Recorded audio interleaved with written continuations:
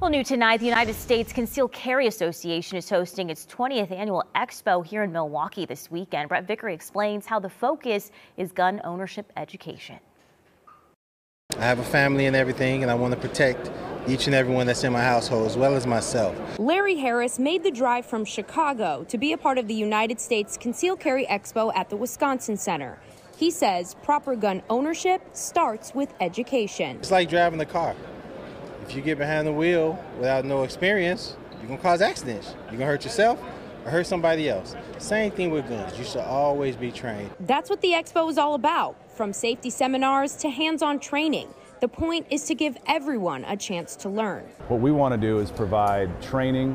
We want to provide information with no bias whatsoever so that they can make an informed decision about how to protect themselves. Julie Willis is a gun owner. She says the thought of owning a weapon initially intimidated her. I went and did the training and I learned, and now I train and I train and I train because I respect the fact that it's a very powerful thing, and I want to make sure that it's more powerful in my hands than it is in someone else's. Organizers say it's about making your own decision. There's several other gun options here to protect yourself.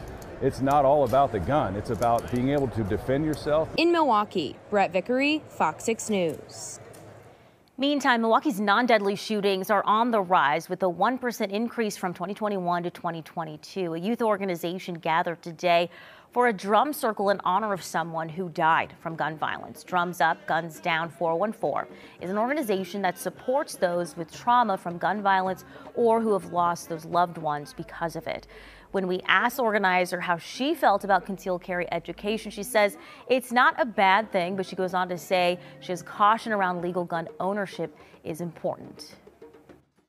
You know, you don't want to have people with concealed carry license who doesn't have the right mentality of how to solve problems. You don't want them to be able to have concealed carry, license. So the Drums Up, Guns Down 414 is a new organization that was formed this summer.